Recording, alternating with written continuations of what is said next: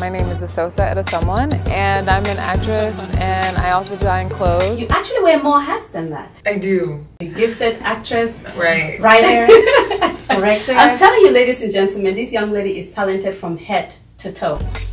I met a man at church. We dated for like a month, and he failed to mention at any point that he was married. You have a picture of Jesus over there on the wall that looks like Brad Pitt. You want me to remove the portrait of Jesus? Yes.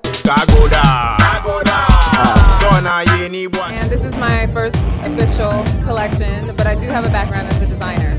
For me, it's really inspired about not being literally African, just kind of like getting the essence of that. Anyone could wear and dress up and dress down. You really are championing the raw food movement. I mean, you've written 2 books on it. Got Veg came about because people wanted to know what I was doing, what I was eating, why I was buying that superfood, all that stuff. So I decided to start writing because I'm a writer, and it was my easiest way to get the information to people.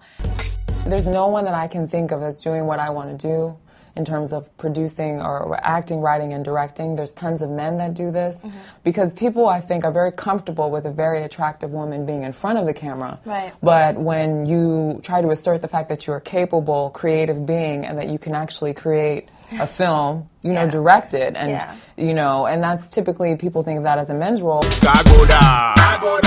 You know, be yourself, really. You know, own who you are fully. Own where your family's from. Know your worth. You know, and then just keep. You can't give up. There's so many days you may want to give up, but you can't give up. You have to keep going for that dream, and you also have to put in the time and the effort to learn your craft so that you're ready when opportunities show up.